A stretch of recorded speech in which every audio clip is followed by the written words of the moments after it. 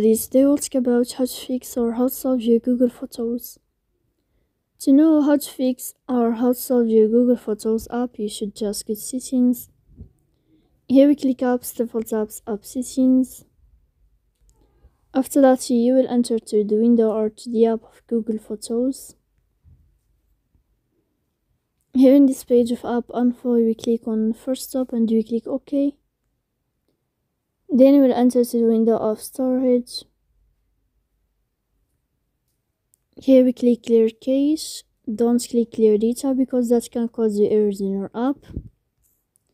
In the end, you can turn off your phone and you can wait a moment to turn on your phone again.